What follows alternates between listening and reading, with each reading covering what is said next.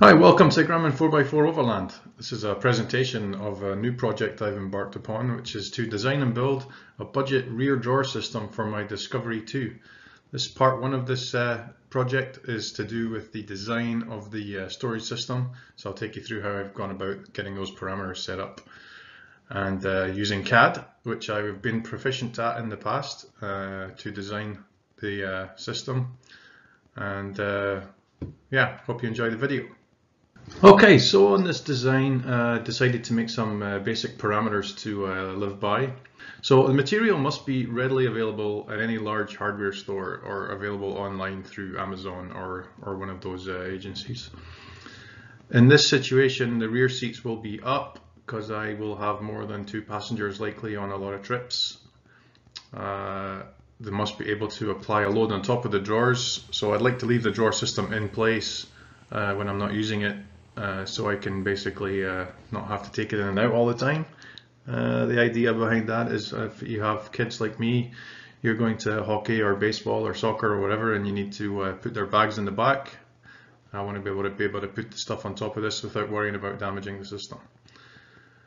System will be secured down to the tie down points. There's 4 really good tie down points in the back of the Discovery. The drawers will be secured closed, so there'll be a latch network, a latching system, and there has to be space left above for a mini fridge and other cargo or modifications to the drawer system later. So on the back of the Discovery, I took a picture here just to show the kind of measurements that I've been taking.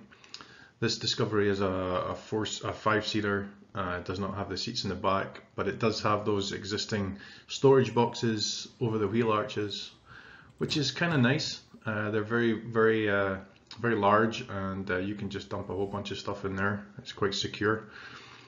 The distance between the storage boxes was roughly 44 inches, and I could go that wide, but it kind of makes it a little difficult with the tie downs, and also with the drawers coming out of the back of the vehicle impacting on the side of the rear door assembly there with the tray.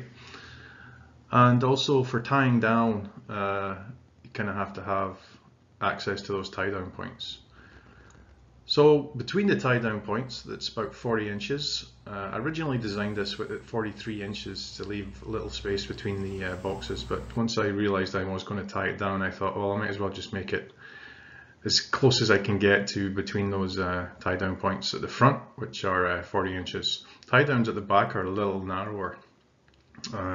Also at the back, if you're lying this flat down, you can't see, but the wheel arches actually come in just about sort of 8 inches before the back seat, and that impedes the flatness of the drawer system, and I may have to raise it up and put it on stilts, so to speak, but I didn't want to do that.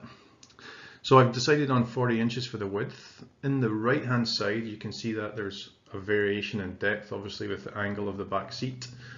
The depth to the seat at the bottom is about 34 inches, right from the lip there of the rear door, and the depth to the seat at the high point is 29 inches.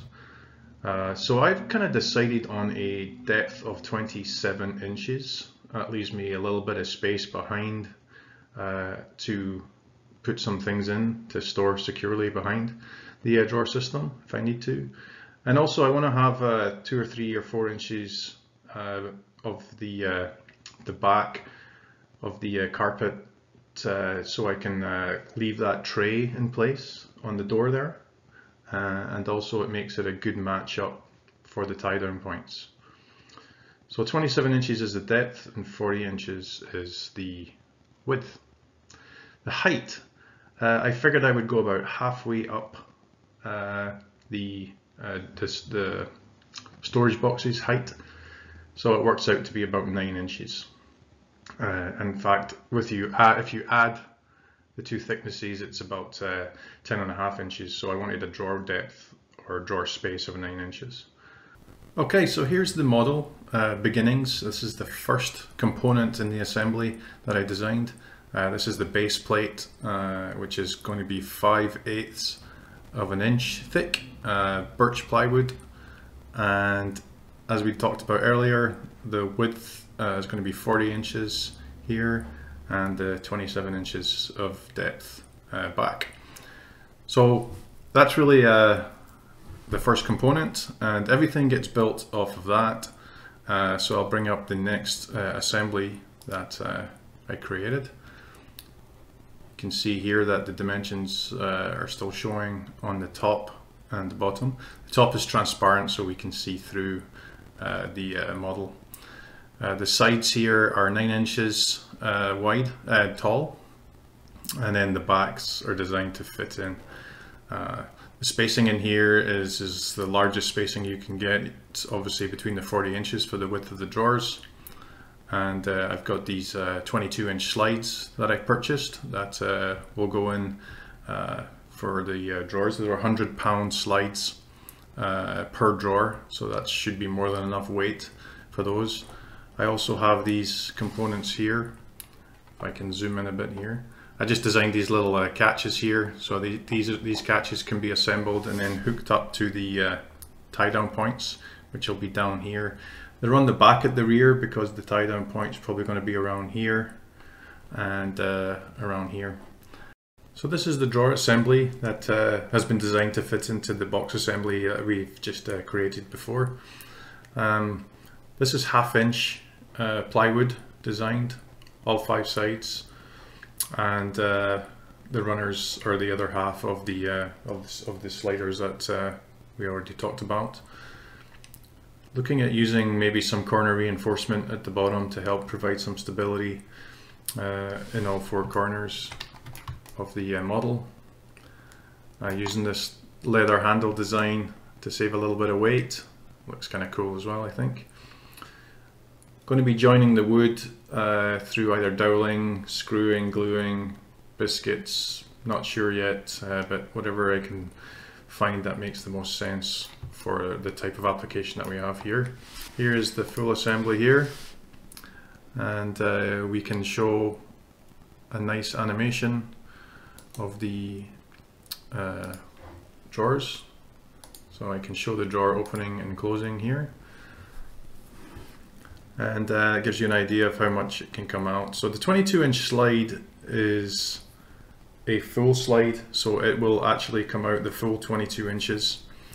So if I set them at the right depth, I'm only going to have 5 inches underneath at the back here. And I think that's fine because there might be a fair load in here, and if it kind of does bend, you want to catch it on the back here before it actually comes right over. So we can close that back up again. Just a word about these holes in the sides and on the back. That was just an idea I had about weight saving. Initially when I built this and I set materials, the system was telling me that this was about 80 pounds in weight, which is not insignificant. So that was when I was using 3/4 plywood on the outside. I switched to 5/8 and cut out these holes, and it took 10 pounds of weight off of the model. So it went down to 70 pounds. So even as a percentage, that's 12–15% savings in weight, which is pretty good.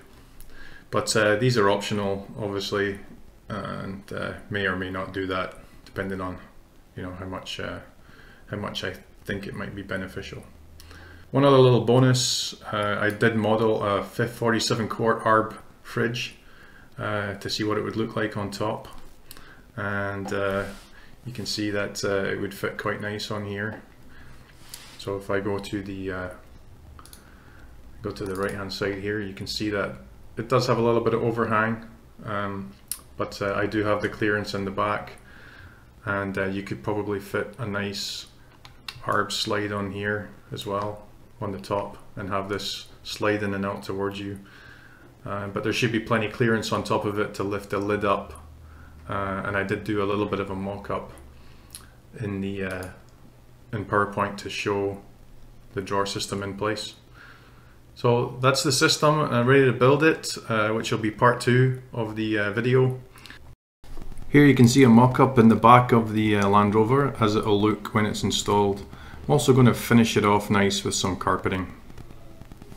Hope you enjoyed the video. Please subscribe, and I'll be making part 2 as soon as I'm finished building the project. Cheers.